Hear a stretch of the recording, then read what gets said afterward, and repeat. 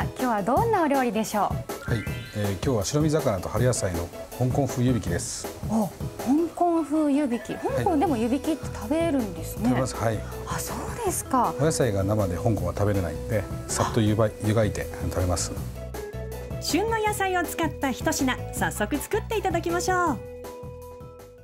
今日は用意したのは話題なんですけど、はい、白身魚だったら何でも大丈夫ですね。マダイを食べやすい大きさにそぎ切りします。香港の湯引きもこうお魚を入れたりとか。そうですね。お魚だったりエビ入れたりとか、海鮮が多いですね。あ、そうですか。はい。沸騰したお湯にサラダ油、塩、砂糖を入れます。これ油を入れることで何か変わるんですか？アク抜きにもなりますし、はい、あと沸点が上がるんで短時間で火を通すことができます。で、硬いものから順番に入れていきます。はい。塩と砂糖も何か意味がありますか？塩は色止めですね。砂糖はアク抜きです。油を入れてる音もパチパチしてますね。はい、レタスも入れ、さっと茹でたら水気を切ります。お野菜は油っこくはならないんですか？ならないです。はい。これ真ん中にちょっと盛り付けてもらってもいいですかね。はい。はい。私が？はい。どうぞ。あ、どうしよう。わかりました。はい。最近では斉藤さんやってくださいっていう振りが多いですよね。同じように茹でたトマトも皿に盛り付けます。続いて鯛の切り身も茹でていきます。火は全開ですね。はい。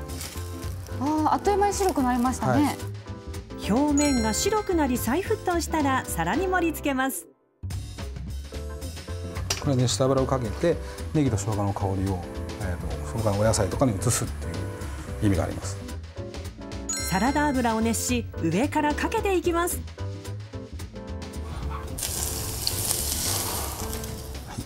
じわっといい音しましたね。はい、そしたらその熱した油に、はい、タレですね。はい、ナンプラーが入ってます。今日は。はい。ナンプラーで中華でも使うんですね。使いますね。はい。香港はよく使いますね。あ、そうですか。はい、温めたタレをかければナンプラーが香る香港風湯引きの完成です。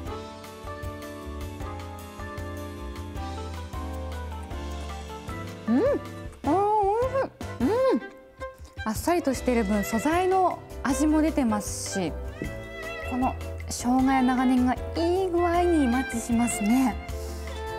でまたこの下に引いてあるナンプラーが癖になってしまう一品ですね。花で料理ショー、次回は白い麻婆豆腐です。お楽しみに。